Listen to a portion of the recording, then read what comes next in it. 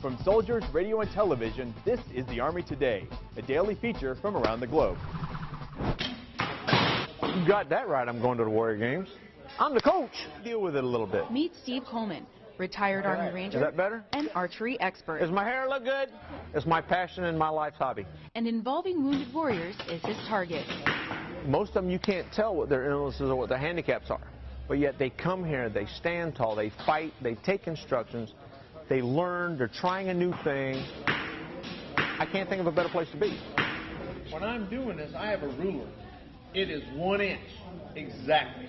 If it ain't, I take it off, do it again. Coast to coast he's trained, and now in Sumter, South Carolina, where Steve calls home, he's able to help troops point, aim, and shoot for goals. Learning the basic fundamentals is what I was here to accomplish, and I did. Sergeant First Class Terry Blogg went from rifle to bow.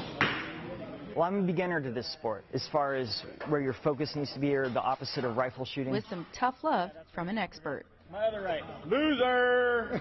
Okay? L, not L. I need to bring my shot group to the left. So when you shoot again, then I'll watch. Okay. It's been a great 4 days, and I've learned a lot. For 25 years, Steve's been involved. The last couple years, he's been coaching for the Warrior Games. It just makes me proud to be an American. It makes me proud to work with these soldiers. The feather acts like a plunger. It just makes me proud that I was able to contribute and help teach them something that they can take home and use it and bring up their body, bring up their mind, bring up their soul. And they're fun. That's the Army Today from Soldiers, Radio, and Television.